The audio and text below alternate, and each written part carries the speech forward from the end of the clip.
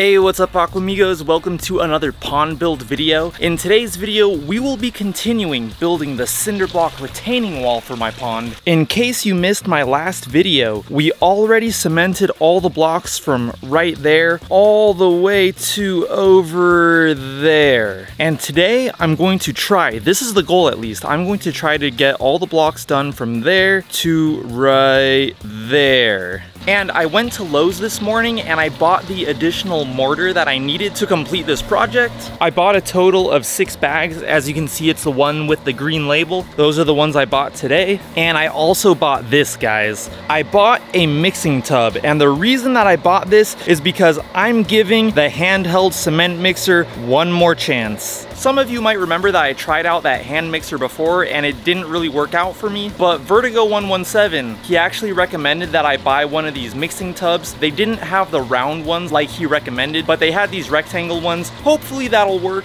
because my hands can't take much more mixing up cement with my hands. So hopefully this cement mixer works. So anyways guys, I think that's enough talking. Let's go ahead and get started.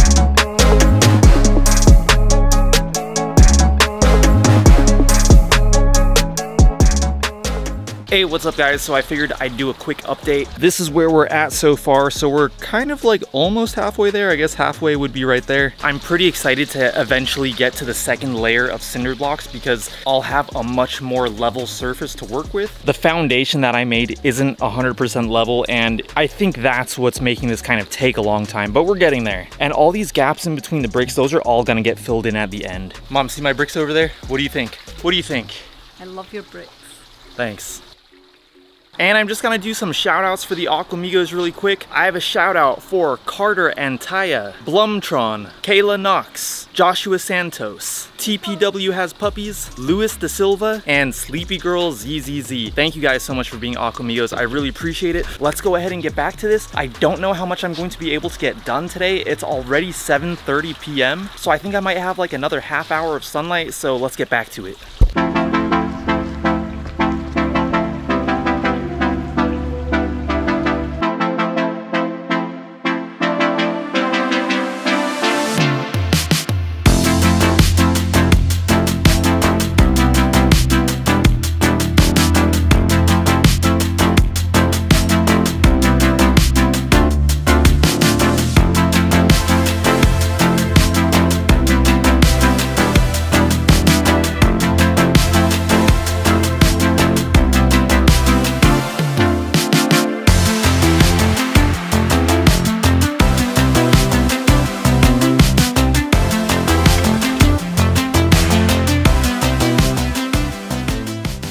Okay guys, I'm gonna call it a day right there because it's going to get dark soon. It's already getting a little bit dark, but we made it about halfway to where I wanted to get today. I probably should have started a little bit earlier.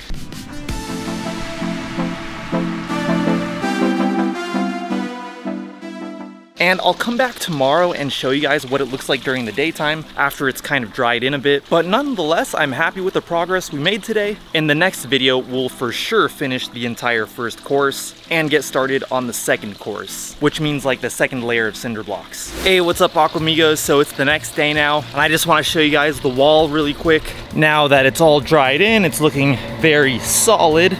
I came out here this morning and I sprayed it down with water again, you know, just to help that cement cure a little better. And yeah, guys, solid. So in my next video, you know, I'll tackle this last part right here, and then we'll be ready to get started on the second course of cinder blocks. And after that, of course, it'll be time to buy the liner and get that in. We're like pretty close to getting done, guys. And I just want to share a little bit of news with you guys about the pool pond. The weirdest thing happened 2 days ago. I found a dead goldfish in there, and then yesterday I found another goldfish in there that was kind of swimming weird, like something was wrong with it. So I went ahead and checked my parameters yesterday. The parameters of the pool pond are perfect. I'll go ahead and put a picture of what they were here on the screen. As you can see, even my nitrates were very low, like under 5 parts per million, which I don't think I've ever had before. So I have a couple other ideas of what it might have been. My first idea is because the temperature of the pool pond did increase a bit. That's why I put this umbrella over it. I'm thinking maybe it was that the water got warm too quickly. My other idea is, hopefully it's not this, but you know, maybe there will be a parasite or some other sort of fish disease, just because it was like 2 fish that I saw having a problem. It's probably not just a coincidence. There is probably some factor at play. Hopefully it's not a parasite or a fish disease, but if I continue to lose fish, which I don't think I have lost any more, but if I do, I'll definitely have to investigate further.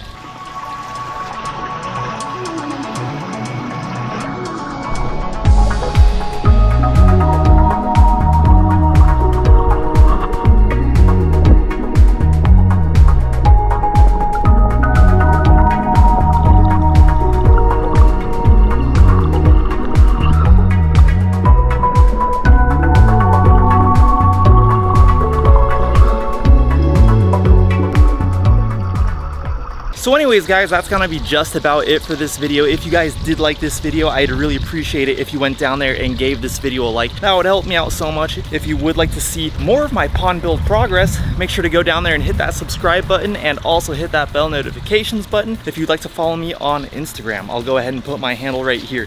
It's at YT_Tobias. Thank you to all you guys who always watch until the end. I really appreciate it, and I'll talk to you guys in my next video. Peace.